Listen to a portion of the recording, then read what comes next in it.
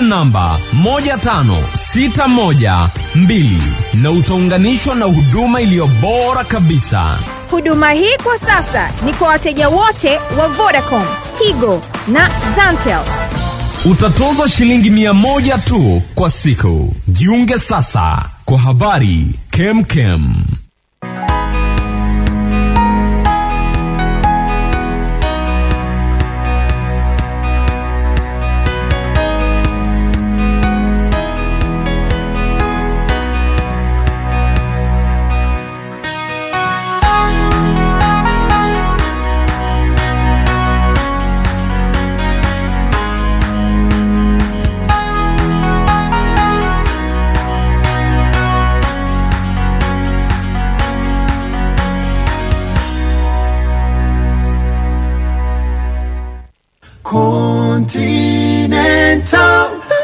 Continental. Kama huduma yako ni kwa M-Pesa, fanya ifuatavyo.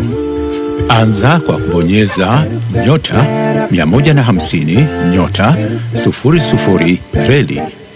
Litatokea neno M-Pesa. Hapo bonyeza 4 tuma. Kisha bonyeza 3 tuma. Litatokea neno chagua huduma. Hapo bonyeza namba 1 kingamuzi. Litatokea neno chagua kampuni. Hapo bonyeza 7 Continental Decoder. Kisha bonyeza namba 1 ingiza kumbukumbu. Kisha namba ya kaunti. Bonyeza tuma. Weka kiasi cha fedha. Bonyeza tuma. Kisha ingiza namba yako ya siri. Tuma. Bonyeza 1 kukubali au kukataa. Tuma. Kumbuka, namba ya kumbukumbu ndiyo namba ya kadi.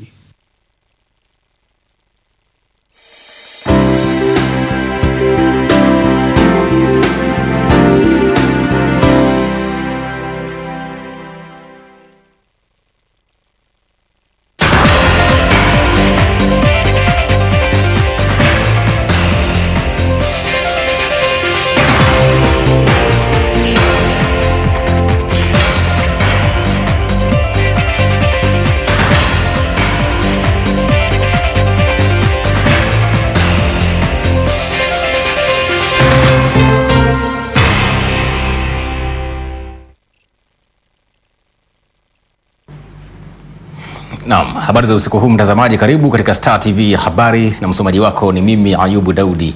Tunaanza na habari za kitaifa. Watu wawili wamejeruhiwa baada ya basi la abiria kugonga kichwa cha treni katika makutano ya reli na barabara kwenye eneo la Kalogo mjini Shinyanga usiku wa kuamkia jana. Tukio hilo lingine, polisi mkoani Shinyanga lilifanikiwa kukamata vitu mbalimbali vilivyokuwa vimeibwa kwenye matukio mbalimbali mkoani Shinyanga. Shabana Lei ana mkusanyiko wa matukio yote haya kutoka Shinyanga. Gari lenye namba za usajili T693 BUW aina ya Yutong, mali ya kampuni ya Nkondo Shinyanga, ambalo liko likitokea Arusha kwenda Mwanza, likiendeshwa na Emmanuel Warengo mwenye umri wa miaka 34, kabila Mkwaya, mkazi wa Mwanza, liligonga kichwa cha treni locomotive namba 9007 na kusababisha majeruhi kwa abiria wawili wa basi hilo, ambao ni wa kwanza alikuwa anaitwa Ramadhani Juma mwenye umri wa miaka 38, kabila Mkelewe, ambaye ameumia kifuani. Wa pili anaitwa Eva Brown mwenye umri wa miaka 29, kabila Mnyakyusa, mfanyabiashara na mkazi wa Maganzo wilayani Kishapu, ameumia naye kifuani. Majeruhi wote wamelazwa katika hospitali ya rufaa mkoa wa Shinyanga na hali zao zinaendelea vizuri. Chanzo cha ajali ni uzembe wa dereva wa basi kutochukua tahadhari. Mbali na ajali hiyo, jeshi la polisi mkoani Shinyanga limefanikiwa kukamata vitu mbalimbali vilivyokuwa vimeibwa sanjali na watuhumiwa kadhaa. Kamanda wa jeshi la polisi mkoani Shinyanga, kamishna msaidizi wa polisi Simon Aure, amekutana na waandishi wa habari na kutoa taarifa. Likihusisha taarifa za kiintelijensia na kufanikia kuwakamata watuhumiwa 29 wa makosa mbalimbali. Kati yao watuhumiwa 7 ni wale watuhumiwa ambao wanajihusisha na mapanga ambao walikuwa wanakwenda kumkata mama moja wilayani Kishapu. Hao wote wamekamatwa. Lakini pia katika operation hiyo kuna vitu mbalimbali kama mnavyoona hapa, mali za wizi. Shabani Alei, Star TV, Shinyanga. Siku mbili baada ya Rais wa Jamhuri ya Muungano wa Tanzania Dr. John Magufuli kuagiza viongozi wa mkoa wa Mwanza kushughulikia swala zima la madai ya Anna Joyce Francis kudhulumiwa kiwanja chake na mwanasheria Alexi Bantulaki, mkuu wa mkoa wa Mwanza amewasili katika eneo hilo kujionea hali ilivyo na kuahidi kulitafutia ufumbuzi swala hilo. Tupate undani wa habari hii. Ni kauli ya Rais wa Jamhuri ya Muungano wa Tanzania Dr. John Joseph Pombe Magufuli wakati wa ziara yake ya kikazi ya siku mbili mkoani Mwanza baada ya malalamiko ya Anna Joyce Francis kudai kutaka kudhulumiwa kiwanja chake. Alete dokumenti zake na huyo mama naye alete dokumenti zake. Mkurugenzi na mheshimiwa mkuu wa mkoa muwe hapo na muhakikishe mnachambua vizuri dokumenti za huyu mama na munipe taarifa. Kufuatia agizo hilo, mkuu wa mkoa wa Mwanza John Mongela anafika katika eneo la kiwanja cha Anna Joyce Francis, mkazi wa mtaa wa National ulioko kata Isamilo wilaya Nyamagana, na kutoa kauli kuhusu eneo hilo. Ili eneo tunaliona wote. Umeelewa? Sasa considerations ni nini? Mimi sitaki tuzungumze hapa details. Ila nataka tuseme ramani ndio hii. Tuko site.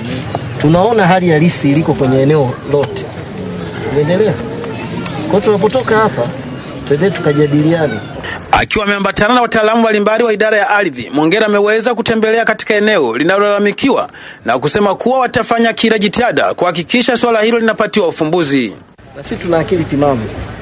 Tunaona mazingira, tutaona nini tutafanya ambacho hakitasigana na sheria. Aloyce Francis anaelezea kufurahishwa kwake na ujio mkuu wa mkoa wa Mwanza John Mongela katika kiwanja chake na kuona kuwa kero yake ya muda mrefu itatatuliwa, huku kamishna msaidizi wa ardhi kanda ya Ziwa Makwasa Biswalo na akitoa ufafanuzi kuhusu kiwanja hicho. Kama mwezi mmoja miwili akaja kujitokeza huyo baba ambaye ni mwanasheria. Akawa anakuja nasimamia mbali na gari lake kule. Anaanza kuzunguka kule, anazunguka.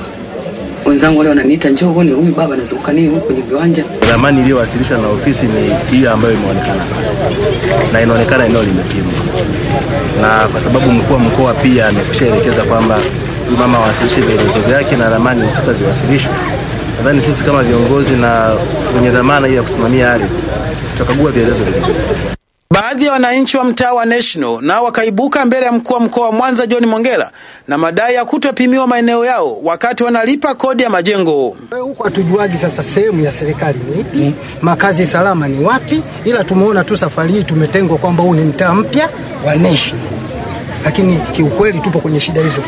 Ni serikali ipi itakana kutoa majibu ya Isamilo kwamba iko kwenye chati ya mji au haipo kwenye chati ya mji, na wakazi wa Isamilo wana hatima gani? Mkuu wa mkoa wa Mwanza John Mongela amehitimisha ziara yake katika mtaa wa National kuona eneo la Anna Joyce Francis kwa kuahidi kutatua kero za wananchi wa eneo hilo katika sekta ya ardhi. Wilson Elisha, Star TV, Mwanza.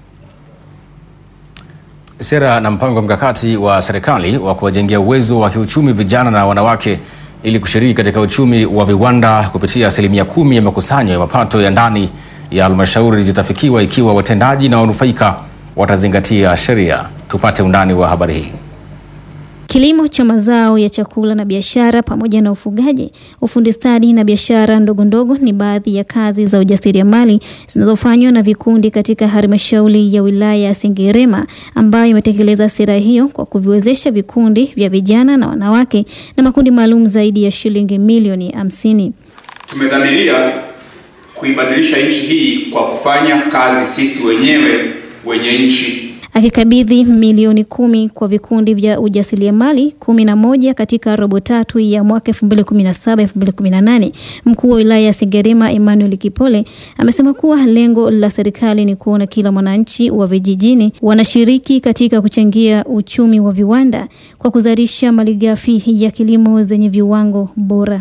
Tunajaribu kufanya kila kinachowezekana tujenge uchumi wa nchi yetu kufikia uchumi wa kati ambapo watu watakuwa na maisha mazuri, uchumi wa kipato cha kati, uchumi wa watu ambao wanapata mahitaji yao ya muhimu na hata ya ziada.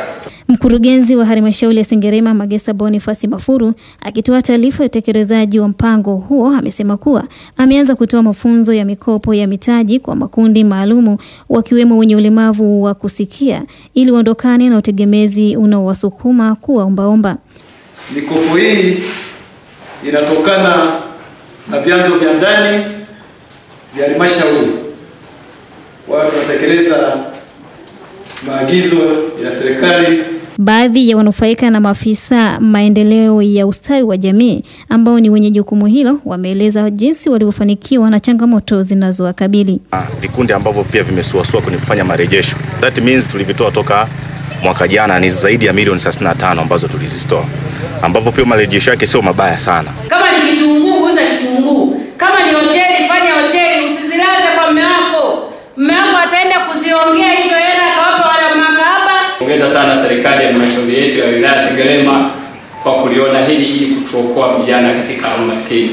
Hata hivyo, tangu mpango huo huanze wilayani Sengerema, vikundi vya wanawake wajasiriamali wamepata zaidi ya shilingi milioni 38 huku vijana wakipata zaidi ya shilingi milioni 9. Kilo milioni 4 za tumbaku zenye thamani ya zaidi ya shilingi bilioni 8 bado hazijanunuliwa wilayani Urambo kutokana na kuzidi makisio waliopewa wakulima wa tumbaku na makampuni ya ununuzi wa tumbaku. Robert Kakwesi anasimulia zaidi kutoka Tabora. Tumbaku ni zao kuu la kiuchumi wilayani Urambo, lakini ongezeko la uzalishaji limekuwa shubiri kwa wakulima na wawakilishi wao wana neno. Kilo milioni 4 hazijanunuliwa mpaka sasa, ambazo wananchi wetu wanaendelea kuhangaika na hatujajua hatima mpaka leo. Vinginevyo tatizo bado ni kubwa. Walishalima tumbaku wanazo. Nini shida yao? Kwa sababu tumbaku zinaendelea kuadhirika majumbani. Hawa wananchi walishapata kazi yao. Sasa kulingana na hali hiyo, watu hawana chakula. Walikuwa wanatarajia wakiuza mahindi na wakiuza tumbaku yao ndio pesa ipatikane ya kuweza kununua mahindi na kusomesha watoto pia. Wakulima nao wana maoni yao. Kwa ombi letu sisi ni serikali, hebu imwangalie mkulima kwa huruma. Naamini kinataka kuzuia masoko, wana nia nzuri na mkulima. Lakini muda umekuwa mrefu. Sasa hivi watu wameshaanza kupanda tumbaku nyingine. Tumbaku nyingine imo ndani.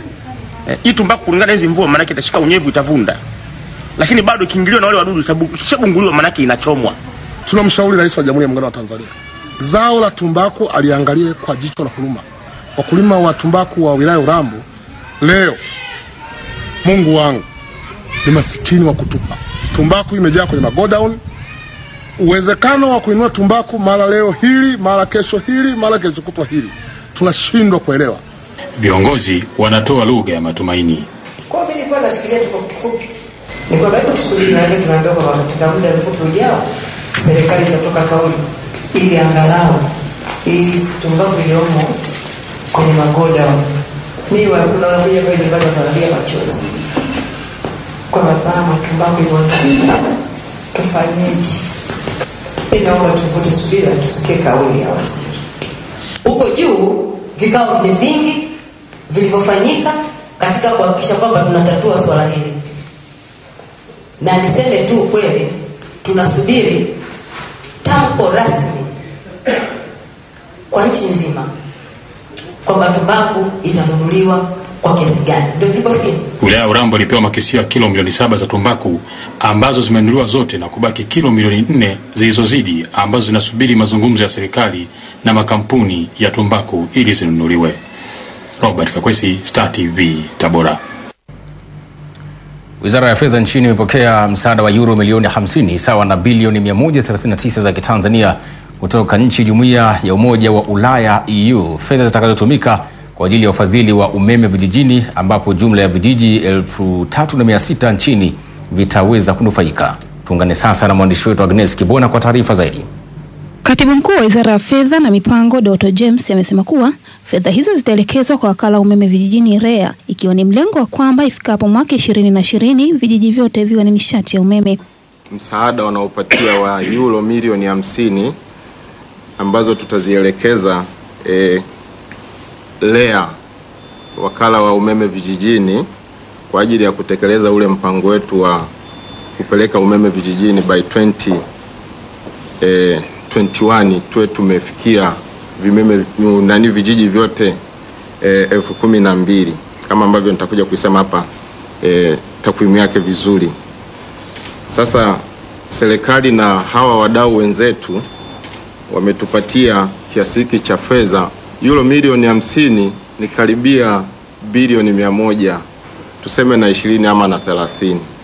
Hii si hela ndogo, na hela hii si mkopo, ni hela tumepewa, wanatusaidia.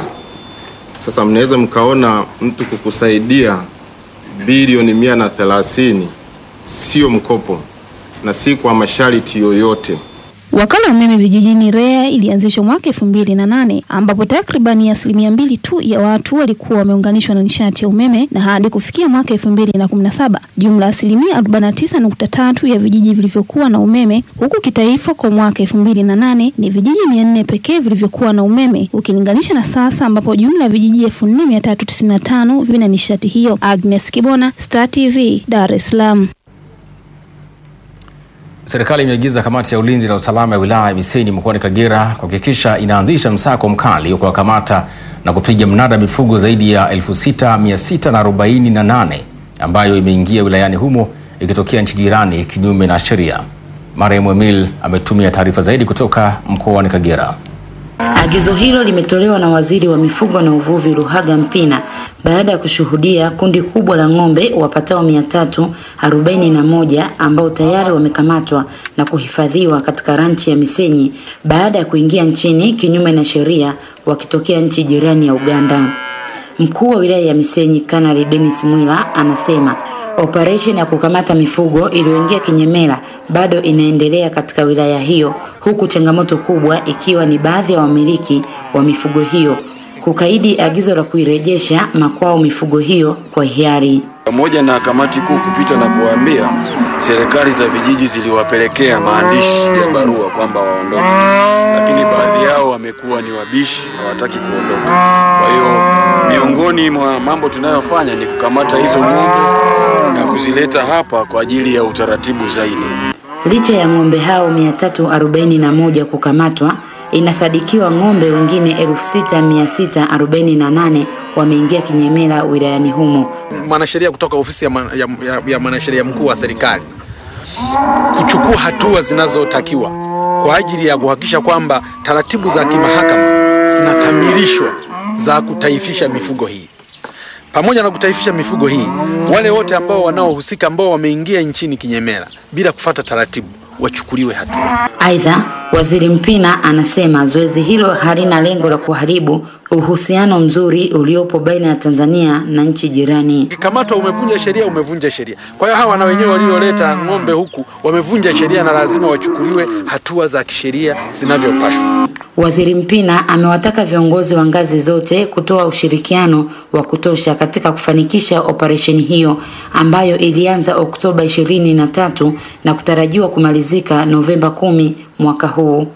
Mariam Emily, Startv, Misenyi.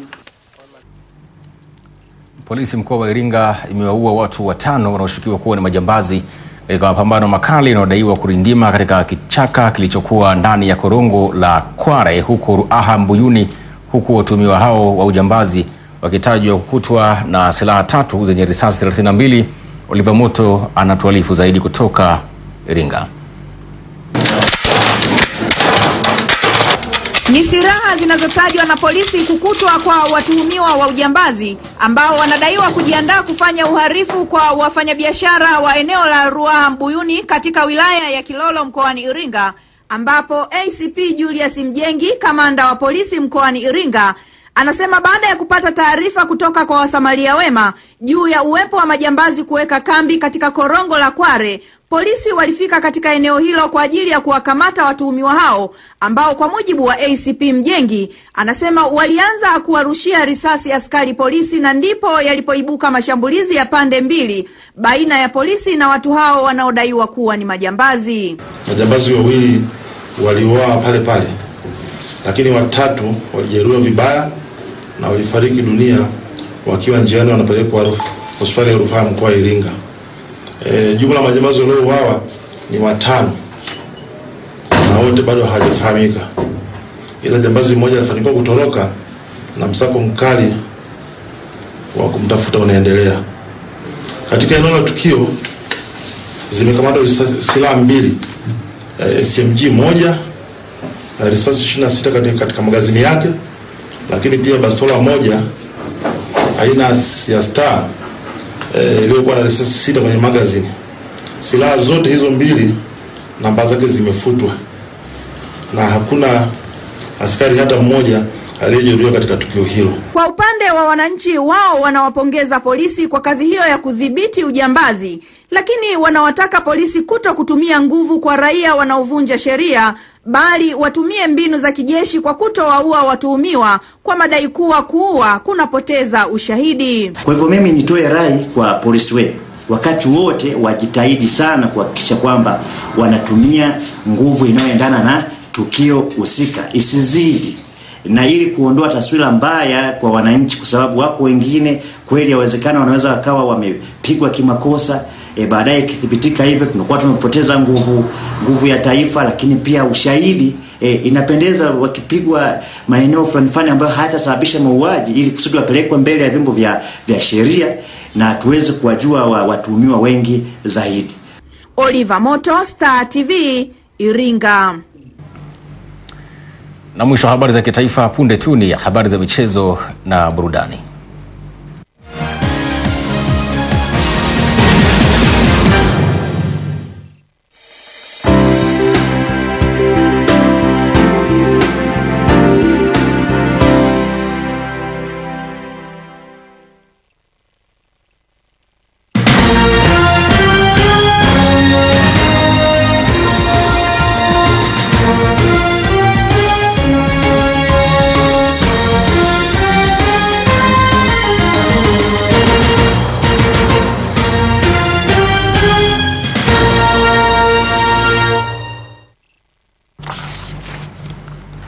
Naam, karibu sasa katika upande wa michezo na burudani. Tanzania imethibitisha kushiriki katika michuano ya vyama vya soka kwa ukanda wa Afrika Mashariki na Kati maarufu Challenge, inayoshirikisha timu za taifa, ambapo inatarajiwa kuanza kutimua vumbi Novemba 25 mwaka huu nchini Kenya. Sports Lady Zainabu Rajabu anasimulia zaidi. Michuano hiyo ikufanyika miaka 2 iliyopita, lakini wakuu wa mashirikisho ya soka kutoka ukanda wa Sakafa wamekubaliana kuyarejesha tena. Miongoni mwa makubaliano hayo ni kuwa kila mwanachama apeleke timu ya taifa iliyotimia. Lengo ni kuyapa heshima mashindano hayo. Tanzania tumethibitisha kushiriki kwa maana ya Tanzania bara. Kwa hiyo timu yetu itashiriki hayo mashindano, ambapo timu zingine zilizothibitisha kushiriki ni Kenya, Uganda, Rwanda, Burundi, Sudan, Ethiopia, Zanzibar, Somalia na South Sudan. Na kuna timu 2 ambazo zimealikwa kutoka ukanda wa Kosafa ili kuwa na timu 12 kwenye mashindano. Kufuatia kuibuka kwa michuano hiyo, ratiba ya ligi kuu Vodacom Tanzania bara itaathirika. Tutalazimika kuirekebisha ratiba ili kuaccommodate mashindano ya Sekafa Senior Challenge Cup ambayo yanaanza Novemba 25 mpaka Disemba 9. Hatua nyingine, Tanzania itakuwa wenyeji wa michuano ya vijana chini ya umri wa miaka 17 kwa timu ya ukanda wa Sakafa. Michuano ambayo itaanza kulindima Agosti 11 mwaka 2018. Sisi tuna host 2019 ya mashindano ya vijana chini ya miaka 17 ya Afrika, ambazo finali zake zitachezewa hapa Tanzania. Sasa CAF wamebadili muundo kwamba wale wawakilishi au zile timu 8 zitazocheza finali za under 17 ya 2019 zitapatikana kupitia zones, kwa maana ya kwamba Sekafa wataandaa mashindano yao, watatoa timu moja, Kosafa na kanda nyingine zote za Afrika, ili kuwa na idadi ya hizo timu 7 pamoja na 8 ambayo itakuwa mwenyeji wa Tanzania. Sasa mashindano ya kupata mwakilishi wa Sekafa yanafanyika Tanzania. Mashindano haya ya vijana ya Sakafa yatatumika kutafuta timu moja kutoka ukanda huo itakayoshiriki fainali ya kombe la mataifa Afrika mwaka 2019. Zainab Rajab, Star TV, Dar es Salaam. Chama cha mchezo wa riadha mkoani Mara kimekamilisha maandalizi ya mbio za nyika kwa wanawake ili kutafuta wawakilishi 5 katika ngazi ya mkoa kwenda kushindana na mikoa mingine na hatimaye kushiriki katika mashindano ya Olympic Japani mwakani. Sadi Kiunga ameandaa taarifa ifuatayo. Wakizungumza wilayani Serengeti mkoani Mara, viongozi wa chama cha riadha mkoani humo wanasema kuwa tayari maandalizi yamekamilika na kila wilaya imethibitisha kutoa wawakilishi 5 watakaoshindana katika mbio ndefu na fupi. Mashindano ambayo yanatarajiwa kufanyika wilaya ya Serengeti, kuna mashindano ya kitaifa ya wasichana au wanawake ambayo tumeletewa barua ya kitaifa inaeleza kwamba kila mkoa upeleke wasichana 5 au wanawake 5 kwenye mashindano ya taifa ya wanawake yatakayofanyika Dar es Salaam tarehe 25 na 26. Kila wilaya tumetoa taarifa ya kuleta wanariadha 5. Nafikiri kama zitakuja wilaya zote, na maana tutakuwa wanariadha zaidi ya 20. Mashindano haya yanafanyika katika mikoa yote nchini ili kupata wawakilishi 5 kwa ajili ya kwenda jijini Dar es Salaam hapo baadaye kupata timu moja itakayokwenda Olimpiki Japani mwakani. Nikiripoti habari na michezo toka hapa Serengeti mkoani Mara, Sadiki Unga, Star TV Mara. Mshindi wa shilingi milioni 50 kutoka kwenye bahati nasibu ya Biko, Jestadisi Mkoko, mkazi wa Madale jijini Dar es Salaam, amekabidhiwa fedha zake sanjari na kupewa ushauri wa fedha. Tupate undani wa habari hii.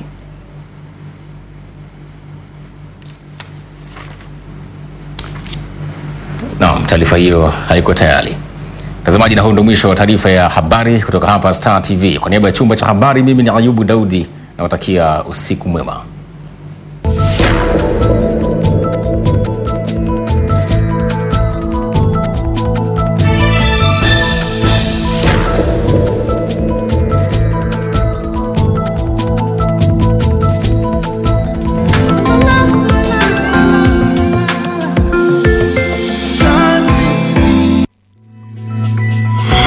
Saa ya ukombozi.